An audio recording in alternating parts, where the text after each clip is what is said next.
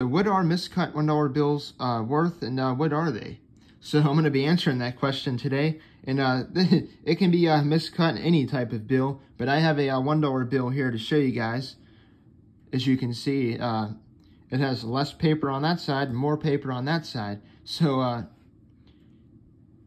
miscut $1 bills or any bill could it could be the end of the sheet or a corner, and that could be why it's like that. Or somebody could have bought a sheet of these and then needed them and had to cut them themselves. That's always a possibility.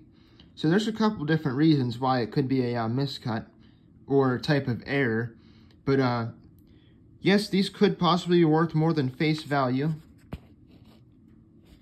Probably not much more than face value unless it's like extreme, because that is an extreme error, and that could be worth a lot of money. I've seen people on YouTube in videos of people that have some that are like the bill's that far gone, even missing a serial number, and it has like that much excess paper. That'd be a very cool extreme error that could be worth a lot of money.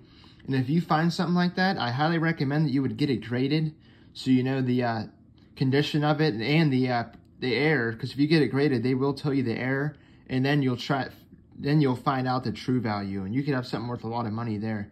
So I figured I'd make this quick video talking about this. If you guys like the video, make sure you guys like, subscribe, and check out some of the other videos. And you guys can donate to the channel now if you wish to do so. I'm not asking, but if you wish to do so, you can. So yeah, thanks for watching.